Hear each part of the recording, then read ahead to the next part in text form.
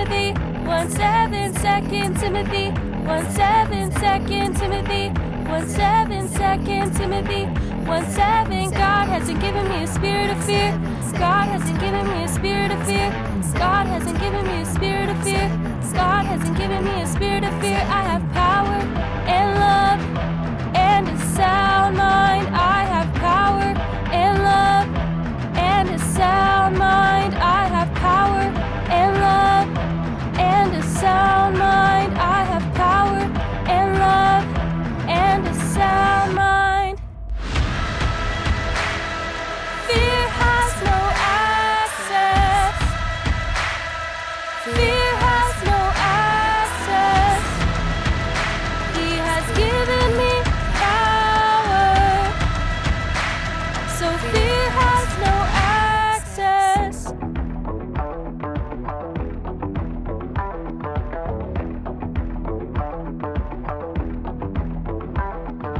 Power, love, and a sound mind. Get away, devil, it's our time. Here with God, there is no fear. With his power and love, the devil won't come near. Power, love, and a sound mind. Get away, devil, it's our time. Here with God, there is no fear. With his power and love, the devil won't come near. Fear has no access. Fear has no access. He has given me power. Power and love. So fear has no access. No access here. Fear has no access. Yeah, the devil won't come here. Fear has no access. He can't even come near. He has given me power. Power and love. So fear has no access. Kids, it's time to learn and grow. So get out your Bible, your notebook, your pencil, and write down what stands out to you today because the Holy Spirit is going to speak to you. It's now time to learn and grow.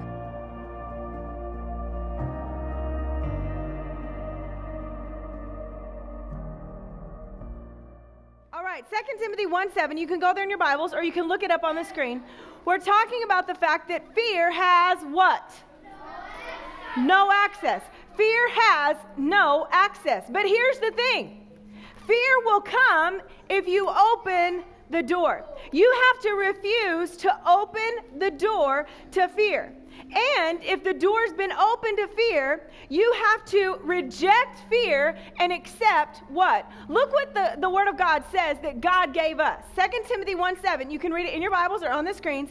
It says, for God has not given us what? A spirit of fear. So fear does not come from who? God. Fear doesn't come from God. But what comes from God? Power, love, and a sound mind. So just like I don't allow fear access, well, I have to choose to allow that spirit of power, that spirit of love, and that spirit of a sound mind. I have to give that access in my life. Well, how do I give power, love, and a sound mind access into my life? Well, the entrance of the Word brings light. The entrance of the Word reminds me of, according to Ephesians 1:3, all of heaven has been deposited in me. The spirit of power, the spirit of love. The Bible says in Romans 8:6, I believe, the love of God has been shed abroad in my heart. Luke 10:19, yes, Luke 10:19, I give you all power and authority. The Bible says that you have the mind of Christ, right? So whenever I get in the Word, when I spend time praying in the Holy Spirit, listening to Him, that brings light, and it shines the light on what's on the inside of me. But here's the thing. The enemy wants us to accept fear. Because what does the entrance of fear bring into your life?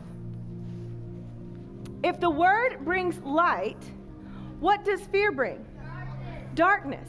And in the dark, it's hard for you to see things. Do you understand? Have y'all ever been in like a pitch black dark room and it's like your eyes don't adjust? It's like sometimes when you're in a room and it's super dark, it's like eventually your eyes adjust. But just like Pastor Kathy talked about, I believe it was in a Coffee with PK or sometime, about a time whenever she went to Carlsbad Caverns and they go all the way down to the bottom of the cavern and they turned off the lights. And she said she couldn't even, her eyes never adjusted. She couldn't even see her hand in front of her face. It was that dark. Well, that's exactly what the enemy wants. That's why he wants you to give access to fear, because fear creates darkness. And no longer do you see the fact that you're a child of the Most High God, that you're called, that you're chosen. No longer do you rise up in power when situations come. No longer do you respond in love when people do things or say things. No longer do you have a sound mind. You have a logical mind. Why? Because if the enemy can get you in fear, he can keep you from tapping into the life of God that's on the inside of you. And if you're not walking in the life of God, then what are you showing people? Fear. You're showing people just plain old self. Plain old self. Gosh, and y'all are all amazing. You're fearfully and wonderfully made. But the Bible says that without him, we are nothing. And so I need him, right? So how do I tap into this spirit of love, power, and a sound mind? I get into the Word. Because every time, the entrance of your Word brings light. So as I get into the Word, as I hear the Word, what happens? I'm reminded of the power, of the love, of the mind that I've been given. And then I'm able to walk in it. But if I've given access to fear, then what happens? If I give access to the Word, there's light. If I give access to fear, there's darkness. Boys, tell me, whenever I give access to the Word, what comes?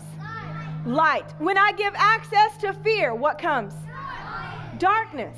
Why does the enemy want believers walking around in the dark spiritually, trapped in fear, gripped with fear? So they can't see and they fall? Why else? What does he not want them to walk in? Those three things that God gave. Sasha? Power, love, and a sound mind. Power, love. He doesn't want you walking in power. Why? Why doesn't he want you in power? He wants you defeated. Because if people see you defeated that are in the world and they're defeated, why are they going to serve God? He doesn't want you walking in love. Why not? Because he knows faith works by love. If you're walking in love, then your faith is on a whole nother level and you're manifesting the presence of God every moment of every day. The enemy doesn't want that. That's why it's so important that we say, fear, you have no access. So we're talking tonight about a specific fear called, if you're taking notes, you can write this down, the fear of man. The fear of man. Well, what does that mean? I'm not talking about being afraid of people. I'm talking about being afraid of what people say. Being afraid of how people see you. The enemy uses this in believers' lives, and it's very subtle. Because we can find ourselves doing things and acting certain ways, even though those things may seem right, may not seem bad, but the motivation is so that other people approve of us. That's called the fear of man. I'm going to do what I do for the approval of man. And y'all, that's a wrong way to live. People that have the fear of man are easily offended. They become very bitter. They burn out and they walk away from their destiny because they have the fear of man. Instead of conforming their lives, what does Romans 12:1 and 2 say? Do not be what? Conformed to this world, but what? Be transformed by the renewing of your mind. Don't be conformed to this world. The Bible also says, come out from among them and be separate. Each of you are individuals. Look at your finger. Does everyone have a fingerprint? Everyone has a fingerprint. And nobody on the planet that ever has been born, and y'all, there's been a grip of people born, and anyone else that will be born, guess what they do not have? The same fingerprint. No one can do what you're called to do. And so in order for you to live out your destiny, live out the call God has on you, you can't conform to someone else's fingerprint. You can't conform to someone else's destiny. You have to do your destiny. But guess what? The fear of man will cause you to conform and step out of your call and in the shadow of someone else's. Because you won't be able to do someone else's call. Do you understand? You may be able to follow along, but you'll find yourself never satisfied, never fulfilled, wondering what's going on. Why aren't things happening in my life? Well, it's because instead of just doing what you were called to do, you became fearful of the approval of man. Someone called you to ministry, but you were fearful that if you were in ministry, then stuff wouldn't happen or people would make fun of you. And so you stepped out of that and you stepped into someone else's shadow of business. And then what happens? You're not fulfilled. You're not satisfied. You're not sinning. Do you understand? You're not sinning. You're not killing. You're not committing adultery, but you stepped into someone else's call. You conformed yourself to someone else and you can't do it. You'll not be fulfilled. There will be no fruit. Y'all, a shadow can't do what I can do. Do you understand? A shadow can't do. Just like that little shadow right there, that shadow on the wall. Do y'all see the shadow on the wall? It cannot eat. Okay? Can that shadow eat? Heck no. Can that shadow get on its knees and magnify and glorify God? It can do nothing. Do you understand? It is conformed to me. It is totally dictated by me. That's what the fear of man does. It makes you dictate your life based on someone else's. And that's not what we're supposed to do. Who are we supposed to be conformed to? The image of God. I want to be conformed to the image of God, the person that he created me to be. But the fear of man, look what the Bible says. Go in your Bibles to Proverbs 29:25. What does this mean, fear of man? Let's say God told Ellis, I need you to go and talk to that person about Jesus. There's other people around. God tells Ellis, go talk to that person about Jesus. That person may be like the cool kid, or that person maybe have a lot of their friends around. But the Spirit of God told Ellis to go talk to that kid. This is what the fear of man would do. I know that I've given access to the fear of man whenever I say this. They don't need Jesus. I think they go to church. I'm not going to talk to them. What if they make fun of me? What if they say something to me? What if they reject me? See, that is fearing man. Instead of honoring God, what did Ellis just do? He honored them. Instead of honoring God, what did Ellis just do? He honored them. He honored their opinion over the opinion of God. What's going to come of that? Nothing. See, whenever you embrace the fear of man, well, if I don't do this, then they'll judge me. No one is watching you, okay? Like nobody, if you really think about it, like nobody really cares. Do you understand? Now, if you're supposed to do something and you're supposed to be held accountable, that's one thing. That's not the fear of man. That's saying I need help and I'm going to get help and I'm going to do what I know to do from the inside out. But I'm talking about if God tells you to do something and you stop yourself because of someone else's opinion. Well, what if my mom says I can't do that? What if my parents say that that's not for me? You know, some of you during revival, a lot of you came up and you knew you were called to ministry. Do you know you're going to have to fight for that? There's going to be people, there's going to be teachers, there's going to be counselors, there's going to be parents that say, no. But you know, no, I'm called to do this. This is what God has called me to do. And you'll either honor their opinion that goes against the word of God, or you'll honor God. See, I have to choose to honor God. If it goes against the word of God, who am I honoring? If someone says something against the word of God, who do I honor? If it goes against the word of God, who do I choose to honor? I have to honor God. Say it. Say, I have to honor God. Y'all, because mommy and daddy ain't going to be there at the end of your life. Do you understand that? And you go against your conviction. You go against what the Word of God says. And all of y'all are blessed. You have parents that are in church. So they're probably not. And if you don't have parents in church, you're blessed because they let you come by yourself. And gosh, I commend you for that. But do you understand that, like, if there comes a point where other people don't choose it, I still have to choose it. I still have to decide I'm going to honor God. If everyone else walks away, I'm not. I'm either going to honor God or I'm going to live in the shadow of somebody else and never fulfill the destiny that's on my life. And y'all, being a shadow is worthless. My shadow right now, where'd it go? Here it is. It can do nothing in and of itself. It just follows me around.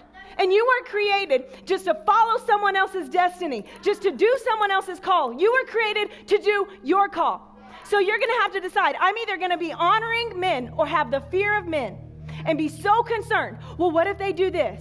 Well, what if they do that? What if you honor God? God never fails. God never is faithful. Even when we're unfaithful, he remains faithful, right? He never fails. But guess what man will do? They'll fail. Y'all, our government right now, do you know how many people put their trust in the government? And they failed. When Fauci said, hey, take the vaccine. Once you take the vaccine, you'll be good. And people are dropping like flies after they take the vaccine. And now they're saying that they don't even have to put that they had the vaccine. They can lie on the death certificates. It's twisted. That system will fail, but God will never fail. I have to decide, who am I gonna honor? Well, God says to honor the government. God says to honor the government if it doesn't go against the government of the Word of God. I'm not falling for the lies of the enemy. I'm not gonna honor man. If man's not honoring God, deuces, I'm out. I have to honor God. I'm going to stand before him right now with your friends. Well, you don't need to do that. You don't need to be so bold. You don't need to be so loud about Jesus. Oh, yes, I do.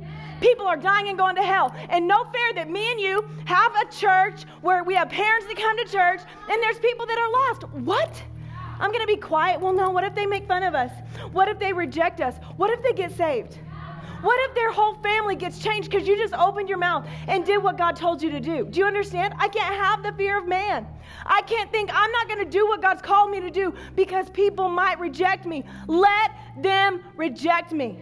Let them take my life. Y'all, there's people in other countries right now. There are kids that are literally giving their life because they refuse to honor what man says. They say, no, I'm going to honor God. I'm not going to deny Jesus. I'm not going to deny Jesus. Are you kidding me? Just like Pastor Dean says, my last breath here is my best breath. I'm not denying Jesus. If I don't take a stand for the truth, then what happens? This is what I am all the time, my whole life. I'm a shadow. I'm a shadow. I never tap in to the call and the destiny that's on my life. Why? Because I've just conformed my life, my opinions, my everything to other people. And y'all, their promises won't come through.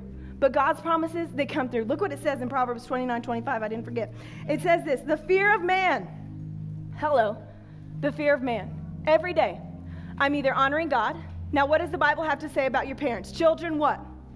Obey your parents in the Lord, for this is right. When your mom says clean your room, guess what? You need to clean your room. Because in honoring your parents, you're honoring God. Now, if there ever comes a point, just like Pastor Dean and Kathy had to decide, their parents weren't about it. They were already out of the house, and they had to choose. I'm either going to honor God or I'm going to have the fear of man. I'm going to honor man. And I have to choose to honor God. And guess what? They've been blessed. Do you understand? They've been blessed. They've lived longer than their parents. Do you understand? They've been blessed. They've been healthier. Do you understand? Pastor Dean has lived longer than his parents lived. Why? Because he said, I'm going to honor God. I'm going to honor God. I'm going to honor God. And there, hopefully, prayerfully, that doesn't ever come to that point. But if it ever comes to that point where someone says to you, hey, you have to do this or else. No, I have to honor God. I'm not afraid of what you do to me. I'm not afraid if you take my life. Are you kidding me? Are you kidding me? Paul, the disciples, they were beheaded because they refused to give in. I think that's a pretty cool bunch to be a part of. Do you understand? Like, I would rather honor God. I would rather get into heaven and say, man, did y'all see that? I didn't fold. I stood strong. They took my life. They thought they had me. But look at me now. Here I am up in heaven with the creator of the universe, with Jesus, right? Gosh, I'm not going to have the fear of man in any area of my life. Fearful, having to perform, having to be something. Because look what it says. I still haven't got there. The fear of man brings a snare or a trap. The fear of man brings a snare or a trap. You know, it's kind of like in Peter Pan, whenever the shadow is gone. Peter Pan's shadow like goes and he gets in the drawer and he goes everywhere. Well, what does he end up doing? He has to like get it. He gets it trapped in the drawer, grabs it, and then he sews it back on, right? And now the shadow is what? On him, stuck with him, right? You're stuck with him. The fear of man, honoring man over honoring God, traps you. You're stuck. You never progress. Well, I just feel like, there's so much in me. Well, gosh, you've conformed your whole life to the opinions of other people. You'll never tap in to who you really are when you are fearful of what man has to say. Y'all, because if you look in the Bible, like, it wasn't like normal stuff that these people did. Noah built a boat. Elijah and Elisha, they wore weird clothes. John wore weird clothes, was in the wilderness eating crickets and honey. Like, you have to, camel's hair. You have to get to a point where you're like, I'm not living my life for the approval of man. I'm not living my life. And when you get older, like, I'm not doing what I do for a paycheck. Well, if I want to get paid, no, I have a supply that never runs dry. I've got to pick a team. I'm either going to honor God or I'm going to be afraid of man. I'm either going to honor God. Mark's in here today. And they said, you have to get the vaccine. And guess what Mark said? Shove it. I'm not getting that. Mark, do you still have your job? Where's Mark? He's actually on a call with his job. Do you understand? I'm not bowing. You bow, you burn. You have to decide, I'm going to honor God. And y'all, you start now. Because guess what they're trying to do? They're trying to get you to be afraid, to fear. Well, if you don't do this, well, if you don't do that, then you're not going to be able to travel. If you don't do that, then you're not going to be able to buy food. Really? What happened with Elijah in the wilderness? Did he have a grocery store? What happened? What does the Bible say? What happened? He lived in the wilderness, and how did he eat? God provided for him how? Ravens brought him bread. And there was a stream that didn't run dry.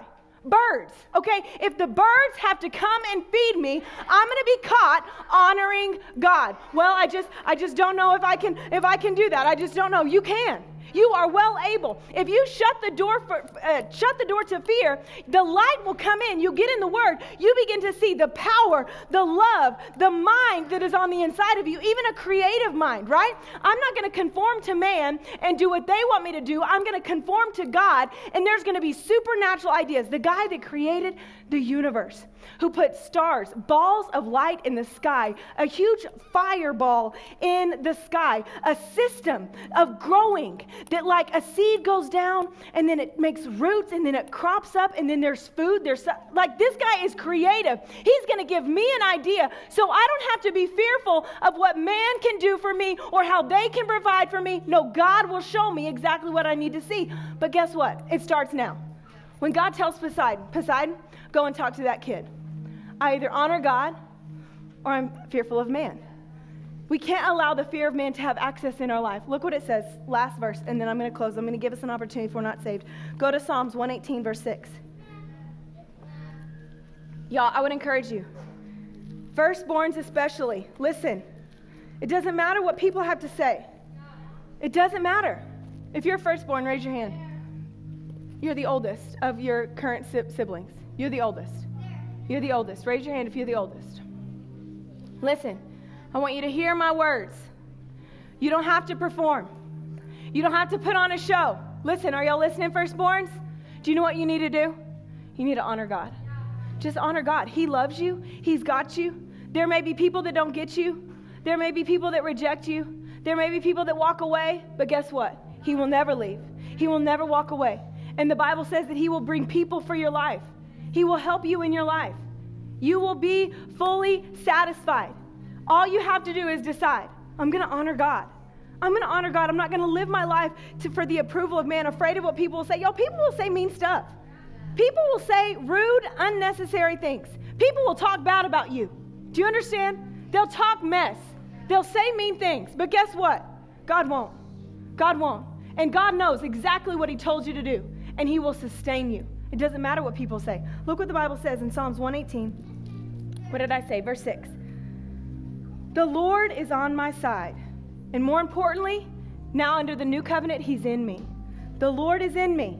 I will not fear. Say, I will not fear. Look what it says. What can man do to me? What can man they can laugh at me. Okay. How many of y'all have ever been laughed at? Probably everybody. Now, look around. If your hand's raised, look to someone else whose hand's raised and see if they're alive. See if they're able to move and breathe. Is everyone that has a hand up, they're still alive? They're still able to move and breathe? How many of you, someone's ever talked bad about you? Raise your hand. Someone's talked bad about you? Raise your hand. Said mean things to you behind your back? Gosh, it kind of hurt. Look around. Everybody, hands who's raised? Is everyone whose hands raised, are they breathing? Are they breathing? They're able to blink? Wow. Guys, the people could laugh at you. The people could say mean things. But look, you're here. Do you understand? They couldn't take you out. What can man do to me? I have the power of God on the inside of me. I have the love of God shed abroad in my heart. I have the mind of Christ. What can man do to me? Y'all, it makes no sense to conform my life to the opinions of others when I have a God who loves me, who called me for a very specific purpose. I wasn't created to be a shadow in someone else's destiny. I was created to walk in the destiny that God made me for. But guess what? I'm never going to walk in that destiny if I have a fear of man. If I'm constantly concerned, well, what are they going to say about me? What are they going to think about me? What are they going to say? What are they going to do? What's going to happen? Guys, I have the Word. And if you don't know about the power, the love, the sound mind, you got to get in the Word. Because the enemy wants you to stay in the dark. Because a believer that's walking in the power of God, the love of God, the mind of God, no demon in hell can stop them. Say, that's going to be me. No more fear of man.